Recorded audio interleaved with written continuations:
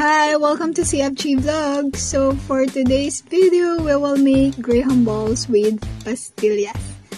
Yes, but before we start, please subscribe muna kayo sa aming channel. Thanks!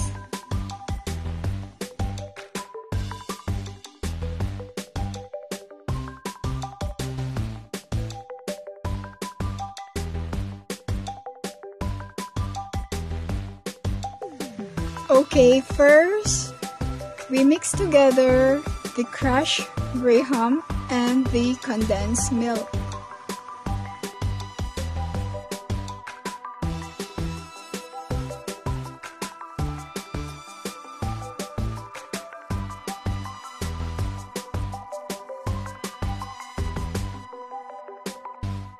So, mix well lang natin ito hanggang sa maging moist ang ating graham.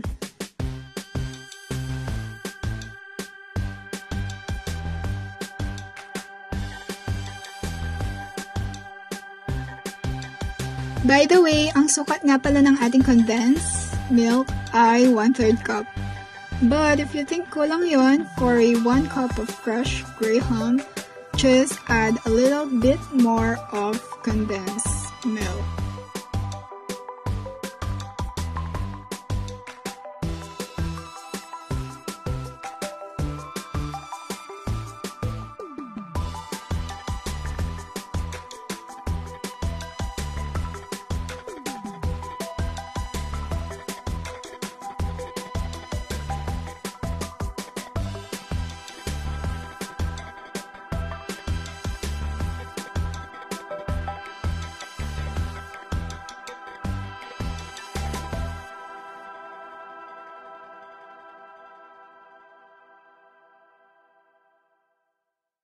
So, heto na ang ating graham mixture and the pastillas. Ginawa ko rin siya. It's just a mixture of powdered milk and condensed milk.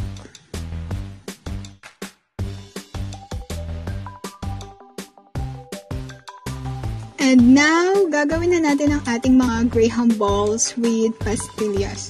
So, make sure that we wash our hands first before doing this.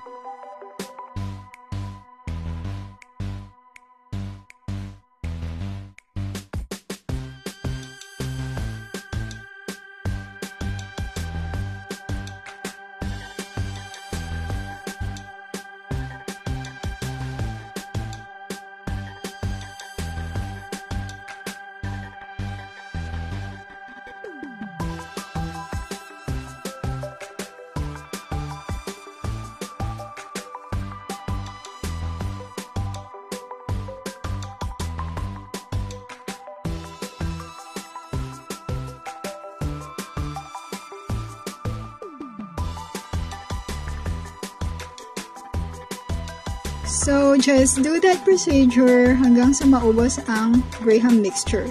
So, ito na yung mga nagawa natin. Nakagawa tayo ng 10 pieces of graham balls.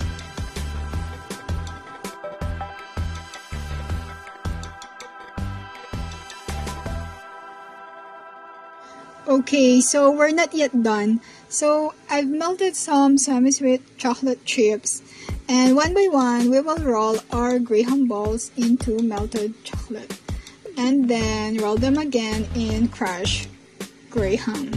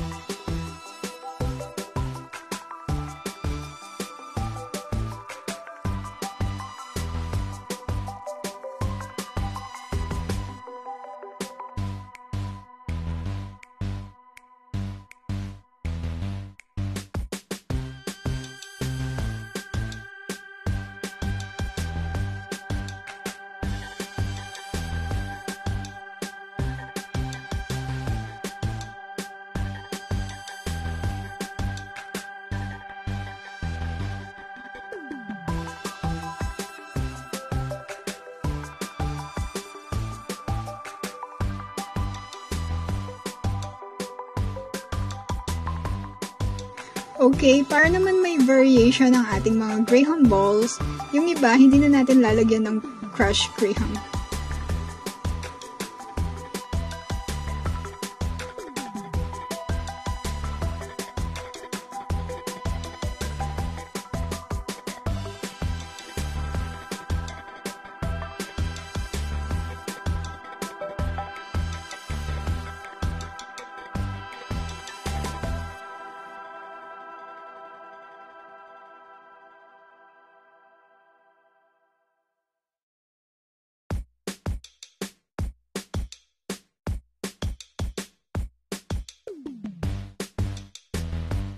So, heto na ang ating chilled graham balls.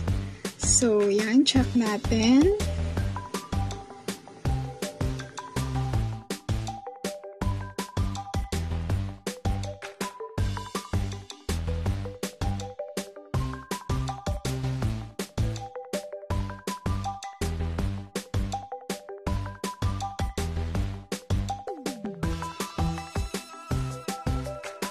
So let's see.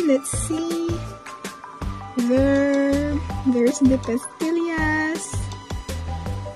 Oh.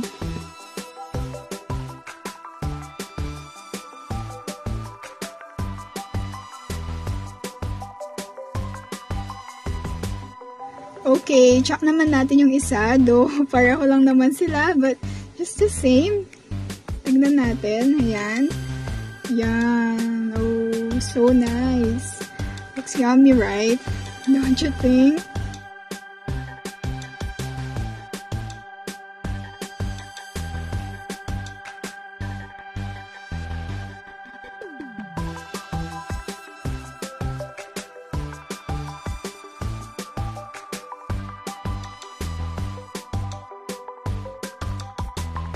So, there are making of graham balls with pastillas filling.